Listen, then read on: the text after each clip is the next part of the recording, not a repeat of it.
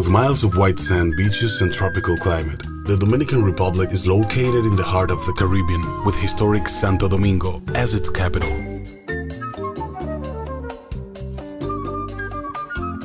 It is here where Panterra Gold, an Australian mining company, has introduced new technology for the production of gold and silver that also significantly benefits the environment.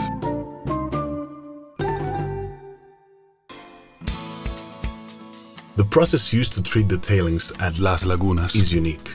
It involves the reclamation of the existing tailings by dredging, concentration of gold and silver-bearing sulfide minerals by flotation, followed by ultrafine grinding and sulfide oxidation using the Australian-developed Albion process. Gold and silver is then extracted from the oxidized concentrate utilizing standard carbon-in-leach technology. Dredged feed to the plant is classified through a bank of cyclones which separate the material based on particle size, with fine material sent directly to the flotation circuit, while coarser material is directed to the ball mill. Following grinding and classification, the feed enters the flotation circuit through two conditioning tanks, one which receives fine material directly from the cyclones, which has bypassed the ball mill, and the other which receives material which has been ground by the ball mill.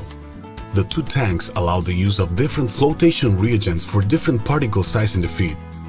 The concentrate is then pumped to the ultrafine grinding mill, which is the first stage of the Albion process. The Albion process is a combination of two technologies, ultrafine grinding and oxidative leaching at atmospheric pressure. The oxidation of refractory sulfide minerals facilitates metal recovery using conventional extraction methods. Ultra-fine grinding is achieved through the use of an isomill, a horizontally stirred mill that uses a series of rotating discs inside a stationary shell to circulate small ceramic beads as the grinding media. This is essential to the Albion process as it increases the surface area of the sulfide particles exposed to oxygen. The sulfide particles oxidize in the reactors, producing acid and heat. Ground limestone, sourced from a quarry on site, is added to neutralize the acid and form gypsum. Toxic elements such as arsenic and antimony are locked into precipitates in a stable, non-soluble form that can be safely redeposited in the tailings dam. Following oxidation, the slurry is transferred to an industry-standard carbon-in-leach circuit. In this circuit, cyanide is added, which complexes with the gold and silver in solution. Gold and silver are then recovered by adsorption onto activated carbon. The carbon is stripped to create a gold and silver-rich solution, which is passed through electrowinning cells to produce a sludge, which is filtered and dried, followed by melting to produce gold and silver doré. The doré is refined in Geneva and subsequently sold as high-purity gold and silver.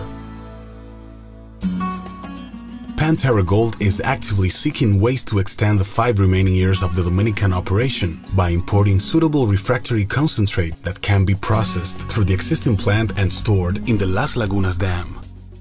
The commercial advantages of continuing operation would substantially benefit both the company and the Dominican Republic. Through local employment, engagement of service companies, and profit sharing and royalty arrangements with the government, all Dominicans potentially benefit from the Las Lagunas operation.